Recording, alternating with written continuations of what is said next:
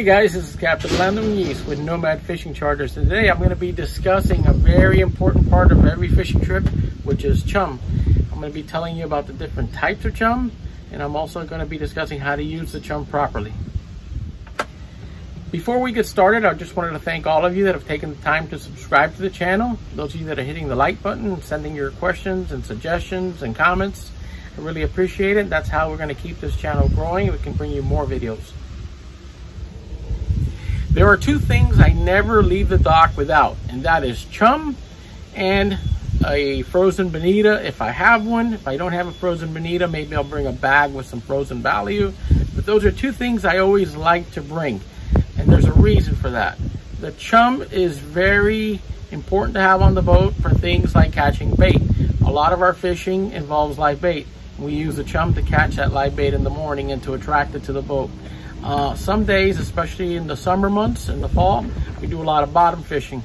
When we're doing bottom fishing, we're using the chum for things like snapper, or maybe when we're fishing some of the wrecks, we'll use the chum in order to attract the fish to the boat. So I always take some chum. Some days I'll take a couple of boxes if I don't intend on using a lot. And other days I'll take a couple of cases if I'm going to be bottom fishing. So let's tell you a little bit more about the types of chum and when and how you're going to use them. Now, there are many different types of chum.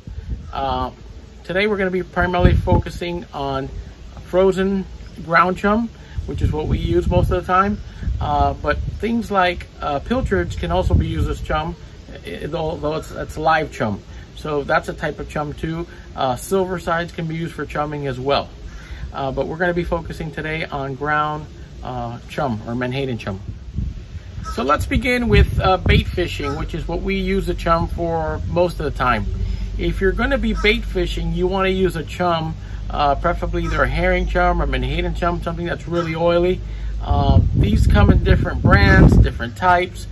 You want to get the finest chum possible. Some of it is what they call double ground, which it's ground very fine. And you can actually put that in a bag with a very fine mesh. And this accomplishes two things. It keeps your chum together and it lasts longer. And actually, when you're bait fishing, you don't really need big chunks flowing out. You just need small pieces and a constant flow going out.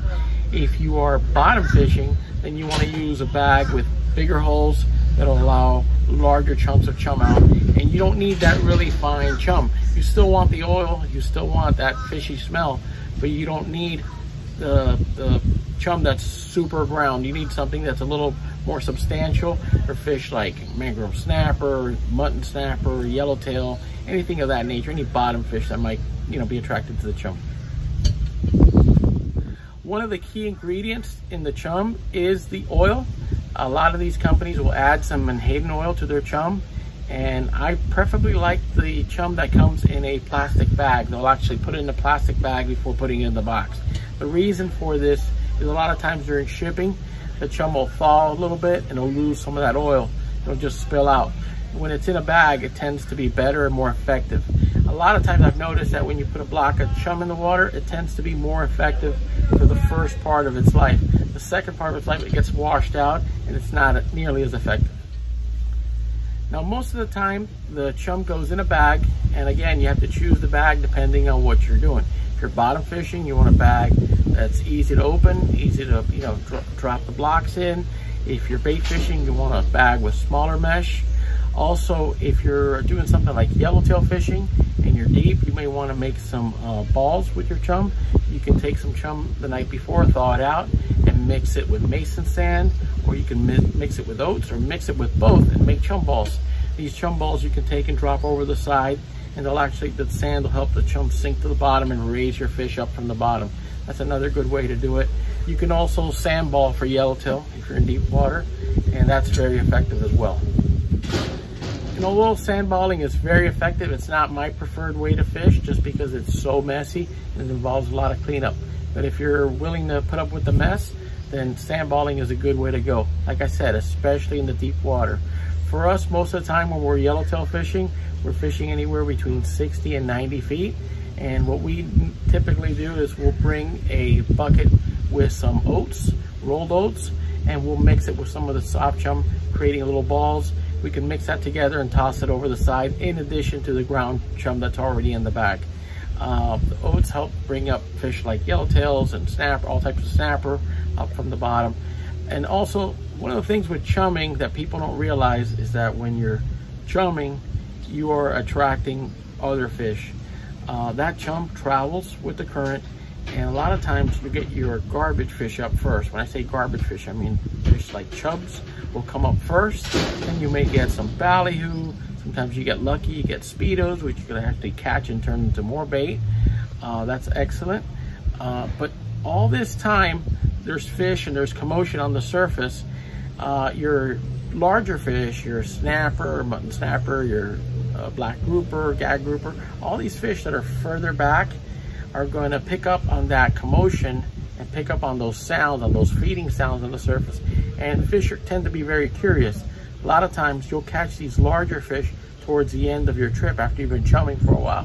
What will happen is these fish are way back, who knows, a quarter mile back.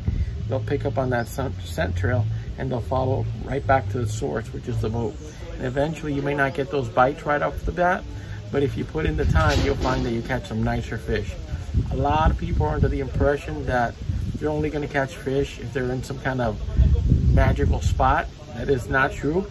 You can catch fish just about anywhere if you sit there and you chum long enough and you let the fish come to you and you're patient. The other thing I want to mention is not to pepper the fish with a lot of lines.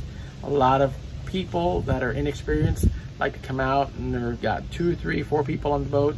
As soon as the anchor catches, everybody's firing away baits. You don't want to do that. If you pepper the fish with a lot of baits and a lot of lines, the fish become very skittish and it'll be very hard to catch anything. I like to limit the number of lines, kind of depending. I kind of feel it out. I start with 1 bait on the bottom, maybe 1, maybe 2 baits on the surface. At first, I just like to fish a couple baits until I get things going. If the bite's real good, then I will add another line and another line, depending on how good they're biting. If the fish are very skittish and they're staying way back, then I limit the lines. I also like to use the lightest line possible, especially for things like yellowtail. In areas like we fish, like here in Miami, the fish are under a lot of pressure, and the heavier lines and the heavier leaders just do not work.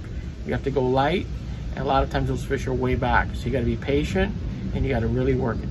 Well, I hope you enjoyed the video and I hope you found the information to be useful. If you haven't already done so, don't forget to hit that like button and leave your questions and comments. Until next time, my name is Captain Muniz with Nomad Fishing.